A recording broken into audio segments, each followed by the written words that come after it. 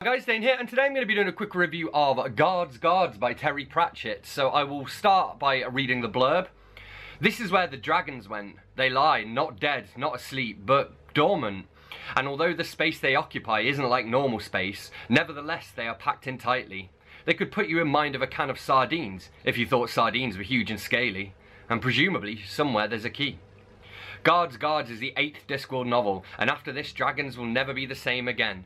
So, I'm a big fan of the Discworld books. I think I've read all of them by now. I haven't read every Pratchett novel, and actually there are some sort of Discworld spin-offs, like some of the Science of Discworld books I haven't got to yet, but I am slowly getting there. Guards is the first Ankh-Morpork City Watch book, which is like my favourite sub-series within it, and I reread this via audiobook for the REREADATHON 2019, which is organised by Alex Black and some other people, originally created by Reads. So I took some notes while I was going through this, and I'm just going to take you through some of those notes, and then at the end I'm going to give it a rating. So the very first thing I should mention is that line on the blurb, "This is where the dragons went."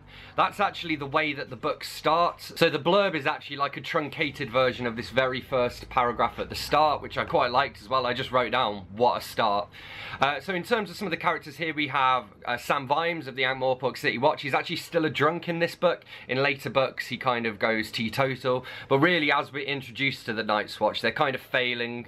Nobody really believes that the Night's Watch can do their job. You know, the criminals pretty much laugh at them. Sam Vimes, who's their leader, he's a drunk, and they only have two other members on the team. They have Sergeant Colon and Corporal Nobby Nobbs. And then in this book, Constable Carrot comes along as well. So Constable Carrot is he's like 6'4" Adonis, very charismatic guy, but he's also very naive. He was actually raised by dwarves in the mountains of Uberwald, and then when he moved to Ankh-Morpork, he went there, you know, because everybody thought, you know, he can't spend too much time amongst the dwarves. It's just not right. He thinks he's a dwarf, but he's obviously not. He's a fully grown human, and somebody in one of the villages tells him that, you know, the Watch is what you join if you want to be a man. Unfortunately, this information is hundreds of years out of date, and so we get a lot of humour as Carrot, with this really naive personality, tries to, you know, assimilate himself into the city. So for example, one of the first things he does is he arrests the head of the Assassin's Guild. The problem is that being an assassin is legal as long as you're a member of the guild. The guild actually polices itself. And you get this great moment where the head of the Assassin's Guild complains to the patrician, Lord Vetinari, who's in charge of the city, and he says, "He paraded me through the streets like I was some common murderer," when he's not. He's an assassin, and that comes with a certain, you know, level of respectability, I suppose. It's a very interesting world where kids get sent off to train to become assassins because it's a great way of moving up in the world. We get some great quotes as well. So one of the quotes was, "A good bookshop is just a gentle black hole that knows how to read." And in this book, and indeed in the Discworld in general, books distort space and time. So we have the Unseen University's library, which is the library for, you know, where all the magicians train, and they have all of these magical books, and yeah, they're acting like a black hole essentially. We also have a secret society in this as well, and the Grand Master of this society doesn't want people who think for themselves. He deliberately wants the stupid, vindictive people that he can mould to his will. And throughout, he's kind of amazed about how easy it is to manipulate people into thinking the way he wants them to think, you know? And I wrote down as well, I love how Pratchett plays with tropes. So this is the one where, again, Carrot comes to the city, and it's kind of hinted that he's the scion, the returning king. And we do actually also have a way where this Grand Master and his brotherhood, they try and place their own puppet king in, you know? Because when there's a dragon along, everyone knows somebody comes along and kills it, and then they get made the king. So that's part of the Grand Master's plan to summon this dragon using magical artifacts, and then to place his own king in Ankh-Morpork. Fun fact for you as well, that Sam Vimes, his ancestor was old Stoneface Vimes, who committed the last regicide and killed the last king of Ankh-Morpork, and ever since then there's been a patrician. Carrot's almost irritatingly naive in this book, and he does get better as later books go on. I think Pratchett almost relied on it too much to build his character in this one. This naivety was a big part of his character, and it just started to grate after a while. But again, it does get better in later books. We have Death is here as well, as he is in most Discworld books, really. There's a lot of death going around. So for example, we've got this dragon going around killing people, and people are being, you know, literally incinerated, and then they're looking around going, oh, that used to be me. Oh, who are you? And then Death is like, "I am Death, come with me."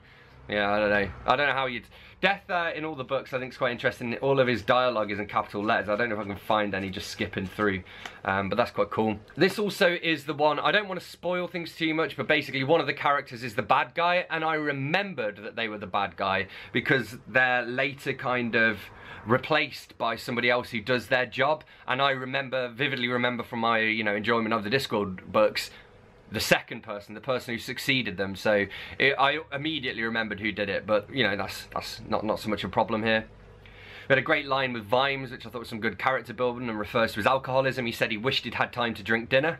So Carrot's actually in love with this dwarf girl from back home called Minty, and he asks after her in all of the letters he sends to his parents. He's also sending money home to his family, which is a very dwarfish thing to do, but I also think it's quite an interesting way, like it's a very immigrant thing to do, you know, to go to the big city and get a job, and then you send some of your money back home to your family, which I think was quite cool, but also very reflective of who Carrot is as a person.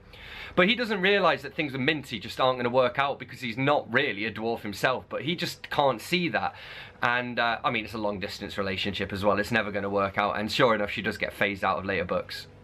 We have Detritus is in here. He's a troll who later joins the City Watch. In this, he's actually working as a bouncer at the Mended Drum, which is one of the sketchier pubs in Ankh-Morpork. Not a good place to be drinking late at night. We also have this point where the culprit, the guy who is the Grand Master of this cult, he actually brings attention to himself in a way, or he hints at what might be going on. And it is the truth, and he'd know because he's organising it. And I've not noticed that in reads before, but again, because I knew that he was the one who did it, it made me kind of on the lookout for these little tells. We also have Lady Sybil as well, who eventually Vimes goes on to marry her and they have a child, and in this book they kind of meet each other, which I thought was quite nice. And also there's this quote that is not from this book, but that Pratchett said in general. He says, there is sex in the Discworld books, it just happens a few pages after the end. And that's kind of implied at here, you know. There was another great quote as well where Vimes was saying he remembered how much he wanted a puppy when he was little, but then they were starving and anything with meat on it would do. We have this great interchange between Carrot and the librarian of Unseen University, who happens to be a monk. No, an ape, sorry. You can't call him a monkey, he will rip your arms out of their sockets. He's definitely an ape. Monkeys can't. Yeah, monkeys aren't 300 pounds and built like a sack with muscles in, is I think how Pratchett describes it. So Carrot says to him, you summon the watch because someone's taken a book. You think that's worse than murder? The librarian gave him the look that other people would reserve for people who said things like, what's so bad about genocide? I also love that all of the clues are there, and it does kind of work as a murder mystery style read. Not necessarily a murder mystery, because it's all about, unless the murder weapon is a dragon, you know. But all the clues are there, and some of the characters react in certain ways that don't give it away on a first read, but totally stand out in a reread as well. Another great interchange here between Vimes and, I guess this was Corporal Nobbs, and he goes, sodding arseholes! You are in uniform, Corporal? Sorry. Sodding arseholes, sir! I thought as well, Lady Sybil is just this underrated badass female character in literature. I know there's a lot been said about, you know, the strong female character, but Sybil really is a badass. I mean, she runs a sanctuary for dragons. She's very much, almost like a spinster. She's devoted herself to the study of dragons. She's not afraid to muck in, literally scooping out the horse shit, you know. They go to the Shades, which is one of the really dodgy parts of Ankh-Morpork, and then she just sort of scoffs at the idea that anything bad could happen to her, and she's like, well, I'm with you fellows in uniform. And the Night's Watch are kind of like, yeah, that's what we're afraid of. But she really just doesn't give a shit about anything. And yeah, Lady Sybil, man, hats off to Lady Sybil. People were singing a song called A Wizard's Staff Has a Knob on the End in this as well, which is kind of a recurring kind of musical gag throughout the Discworld. And I actually used to have a CD of Music of the Discworld where there was a recording of that, of them singing A Wizard's Staff Has a Knob on the End. It goes vaguely like, a wizard's staff has a knob on the end, a wizard's staff has a knob on the end. You know, there's probably more lyrics, but I can't remember. There was also this bit where like this sort of sentient lightning hit the library, and we have this interchange here. What does it want the library for? Asked Sybil.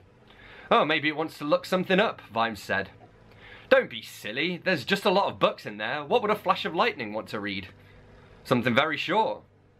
I really think you could try to be a bit more help. Just great dialogue, Pratchett is a master of it.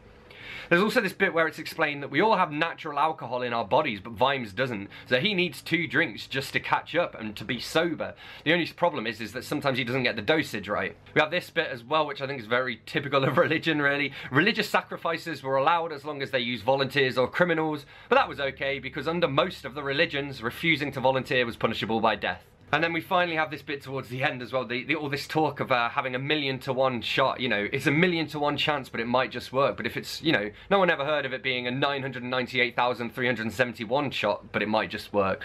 And they realised that the odds of colon shooting the vulnerable part of this dragon with a bow and arrow, it's not quite a 1,000,000 to 1. So they start adjusting the odds, for example, by making him take the shot on one leg while wearing a hat, for example, which I just thought was hilarious. So all in all, great book, great installment in the Discord series, great start to the City Watch books as well. I know a lot of people kind of feel intimidated by the Discord books and don't know where to start. I would say this is a good one to go for because it'll introduce you to Ankh-Morpork. It's the first book in the City Watch series, which is arguably the best sub-series, at least in my opinion.